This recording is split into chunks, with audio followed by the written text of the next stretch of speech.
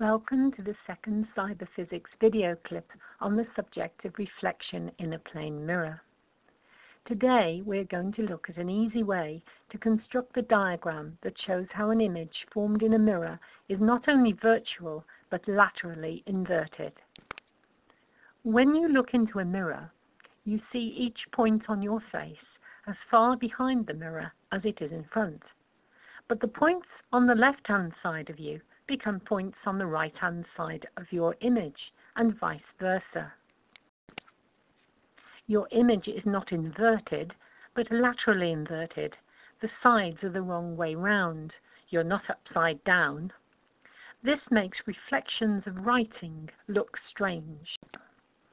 This video will show you how to construct a ray diagram that demonstrates how the laterally inverted image is formed. We are going to produce an image of the letter L. To define the letter, we will have 3 points from which we will take 2 rays and construct their image points. These can then be joined together to give the image of the letter.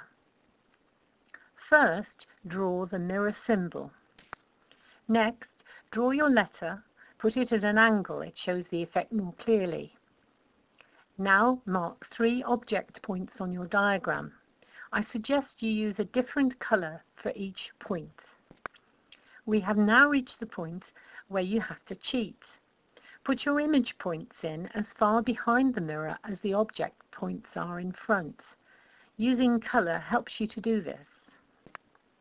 We have to take 2 rays from each point to find out where they will appear to come from. It is the crossing of rays or construction lines that specifies the image point.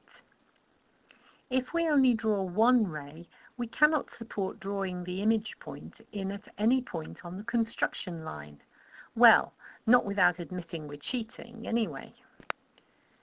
Using colour for each of the points makes the image easier to understand when it is finished.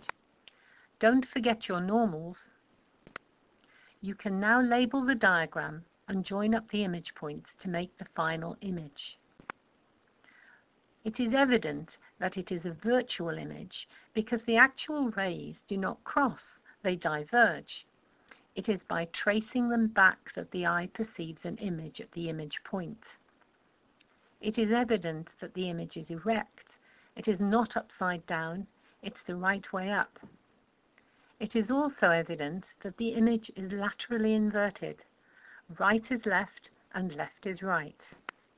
The final point that you have to make is that each point on the image is as far behind the mirror as the object is in front. That seems to be a bit of a pointless thing to say because we cheated and made it so. But if you had constructed it properly, using your protractor, you would have found this to be the case. It is only because it is fiddly to do that teachers have thought of a way of how to draw optical diagrams that makes the whole thing easier.